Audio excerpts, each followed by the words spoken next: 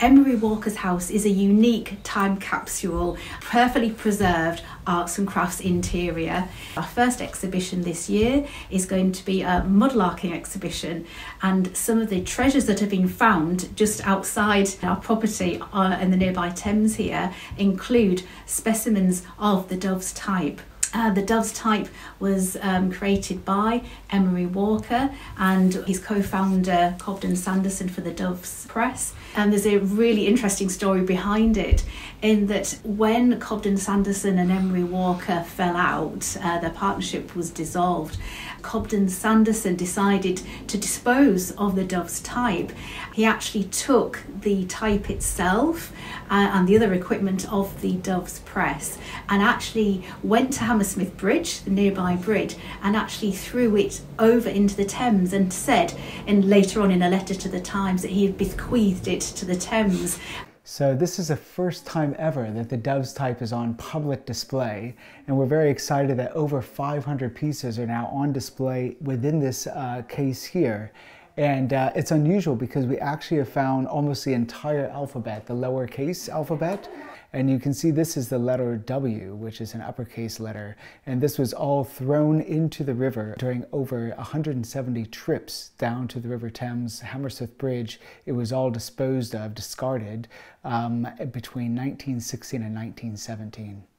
Many notable people lived here in the area. 3 doors along we had Edward Johnston, who did the glorious initial letter I in the Dove's Bible.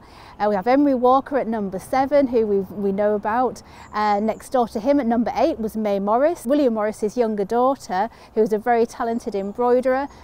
We also have F.G. Stevens, a member of the Pre-Raphaelite Brotherhood, further along the terrace. And then further along still, W.A.S. Benson designed the most amazingly beautiful light fittings and worked closely with William Morris and sold his light fittings with Morris and Company.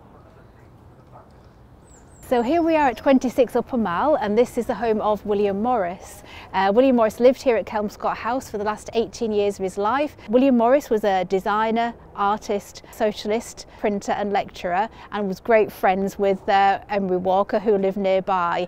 In fact, William Morris said a day wasn't complete without the sight of his great friend Walker. Okay, so here we are on the Thames riverside, and it was here where Cobden-Sanderson actually threw away the dove's type into the river. So on many evenings, Cobden-Sanderson actually had the dove's type.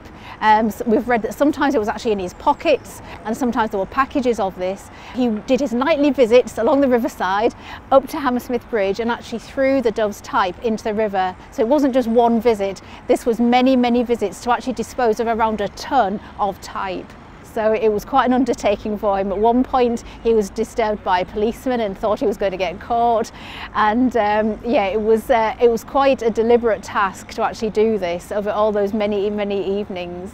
But it's very exciting because all of this was recovered over the past 10 years under Hammersmith Bridge, and it's the first time since it was bequeathed to its watery grave that it's on public display.